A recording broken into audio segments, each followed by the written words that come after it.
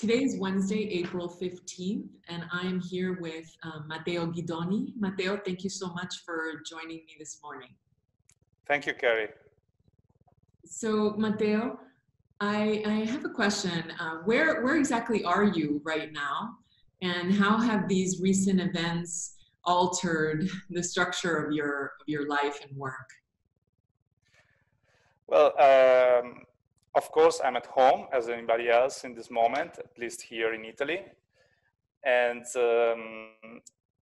this condition is not particularly new for me, in the sense that I have been used to work from home or in a kind of mixed home and office condition.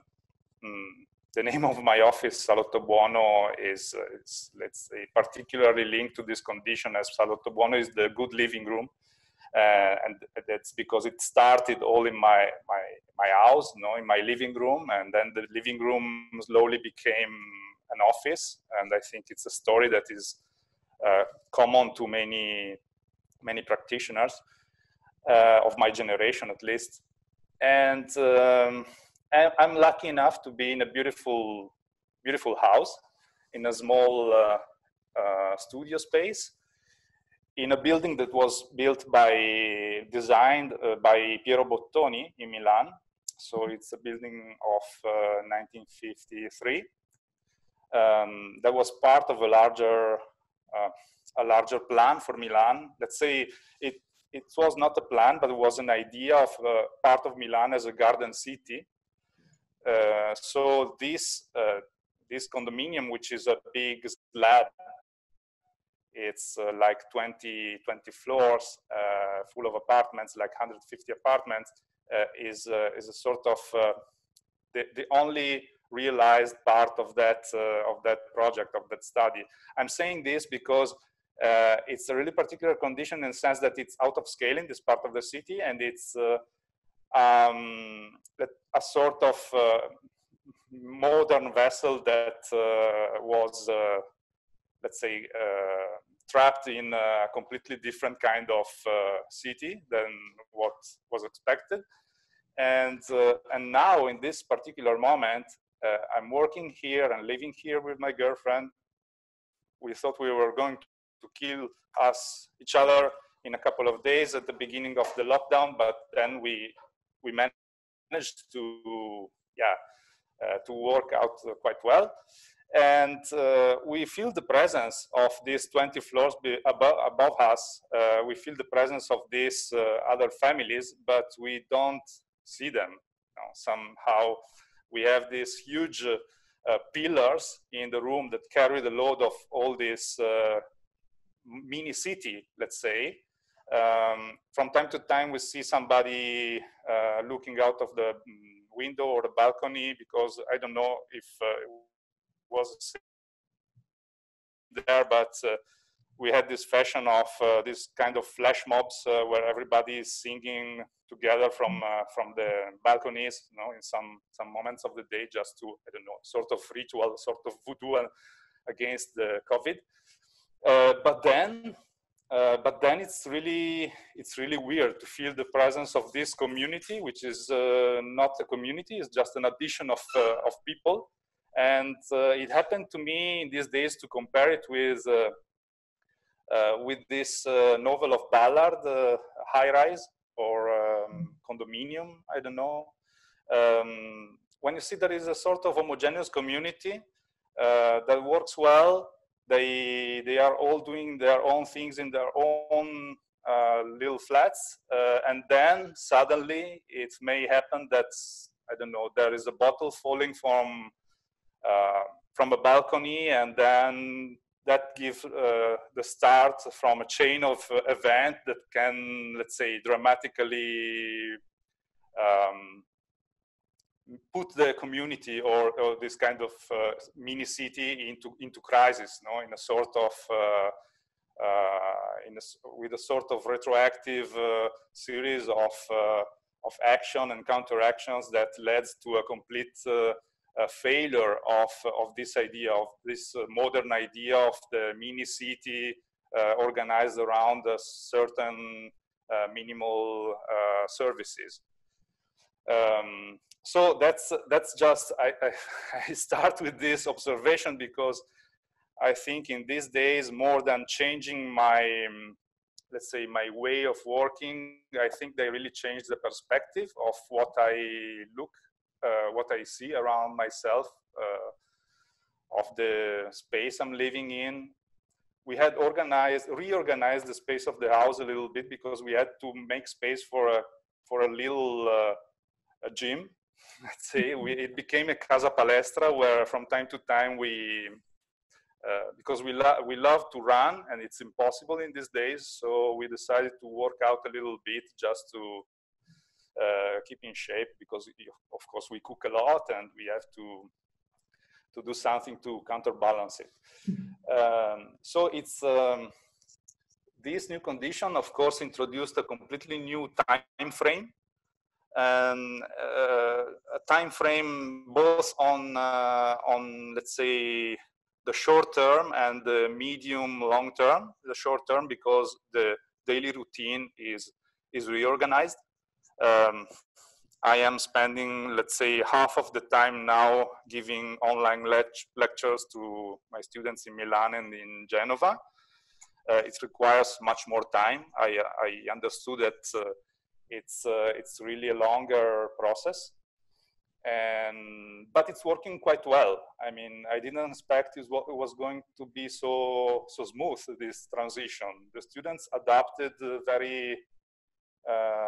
a very smart way to the new conditions. We are not working with models anymore. They start to make models for the first days, but then they just like the material for the model was over, and they had to switch to another mode of production. And then I don't know. In the short time frame, I have more possibilities of. I'm studying much more. I'm reading much more. I'm drawing. I'm hand drawing, but I'm working. I'm working a lot.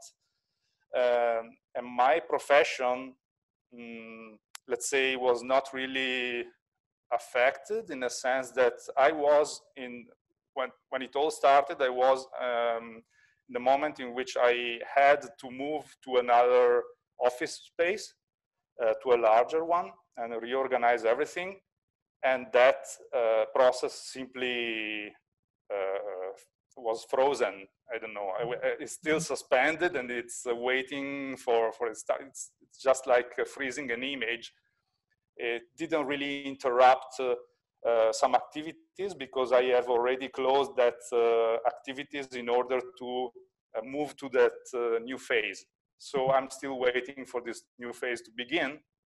But of course, I'm working a lot in collaboration with other people from home, each of us from their own home offices. And yeah. So perhaps it's a good moment of transition in a way.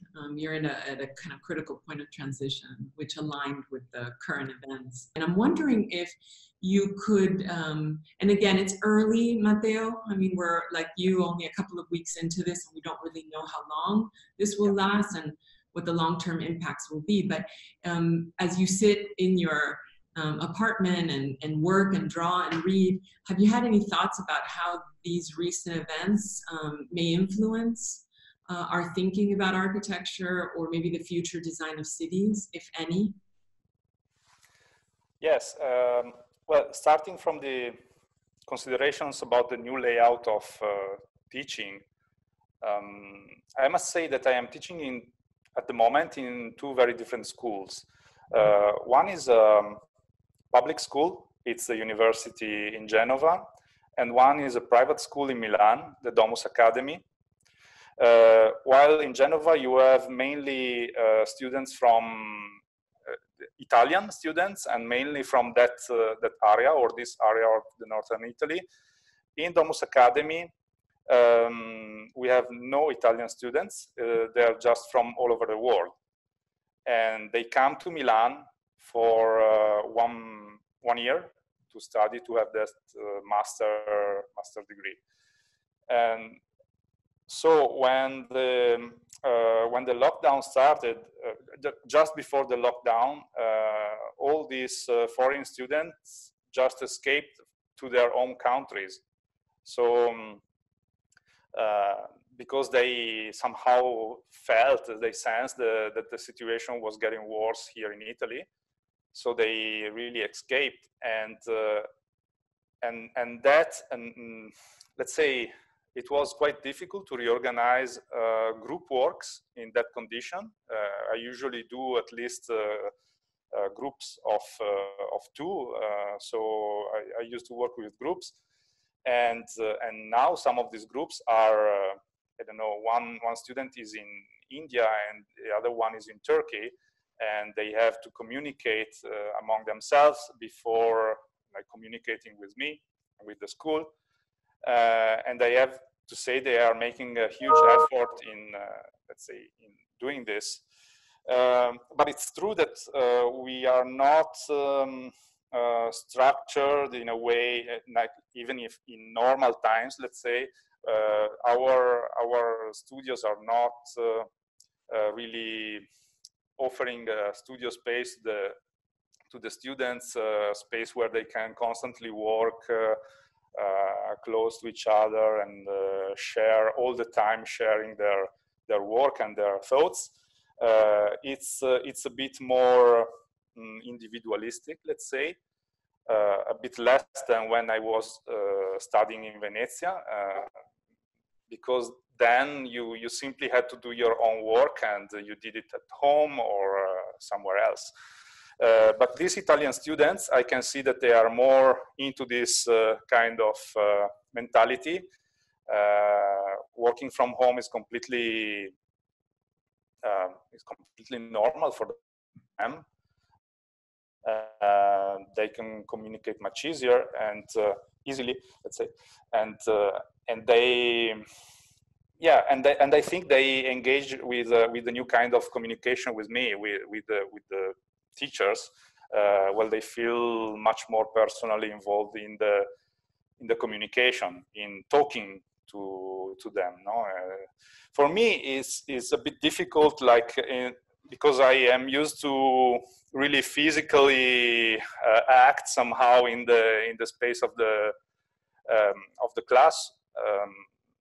Sketching, moving models around, and so on, gesticulating, and all of that. And I feel completely, especially giving kind of frontal lectures, is really weird. It looks like having a monologue in front of a black screen.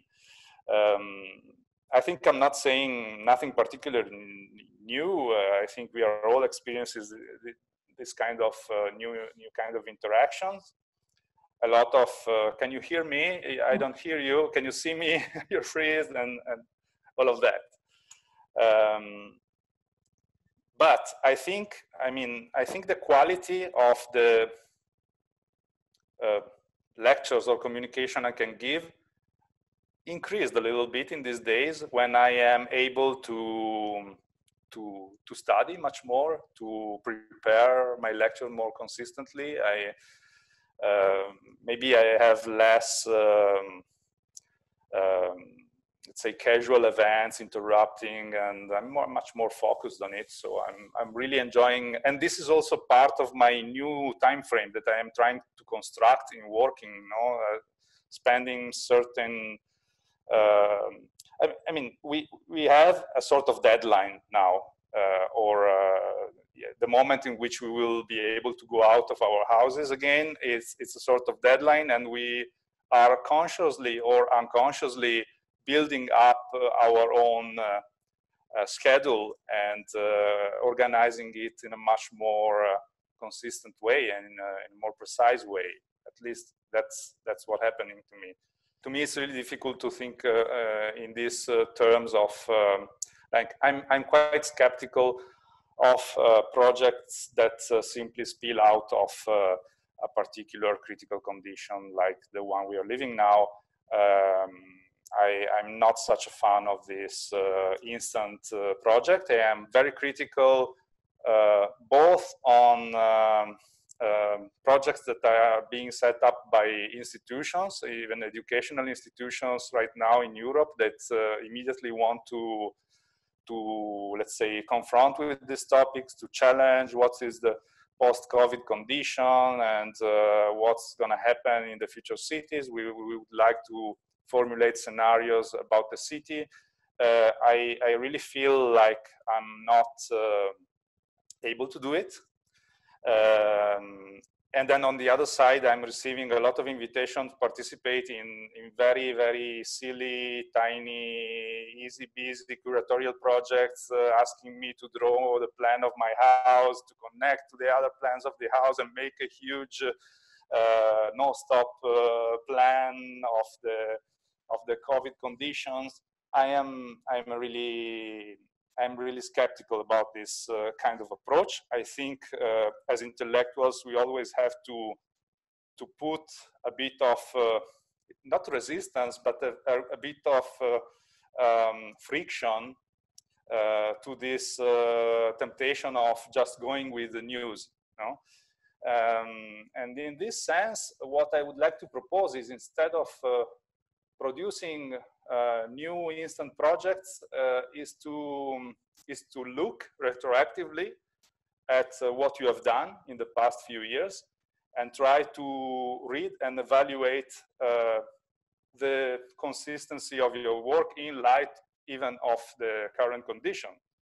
So, for instance, I was thinking about a series of projects that I happened to develop in the past few years that are about temporary pavilions, in which I realized that I always question myself during developing this project, what is the meaning today of being physically present to an event that could be just attended online, you know, like an interview or a series of conversation or a seminar or a biennial or an exhibition or something like this.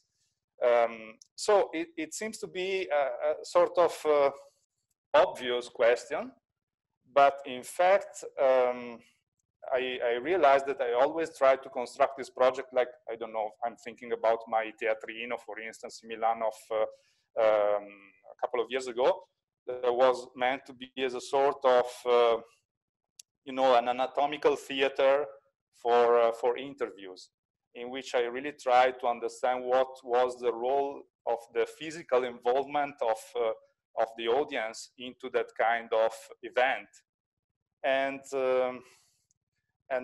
that pushed me to really think about this event not only in functional, practical terms, but to read them as rituals. And I think it's really important in this moment to think about the ritual dimension of architecture, meaning the series of actions that are physically taking place in a certain space in a specific time frame, and and with constructing a sort of specific community of people. If we don't think about this dimension of the ritual, that is, after all, let's say, one of the sort of permanent aspects of architecture, I think we just get lost into a sort of bare, bold functionality and functionalism that is not really interesting to me.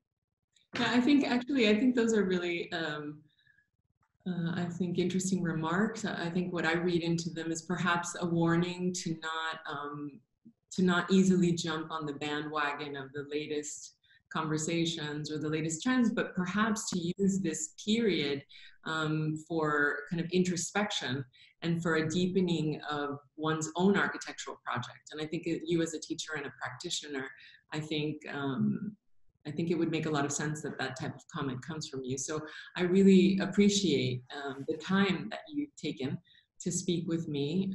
I hope that you continue to be safe and be well as Italy re-engages with the physical environment. You're a little bit ahead of us, so I'm optimistic that in sooner rather than later we will all be physically engaged in the city. Thank you so much, Matteo. Fantastic. Thanks to you. It was a great pleasure to talk to you.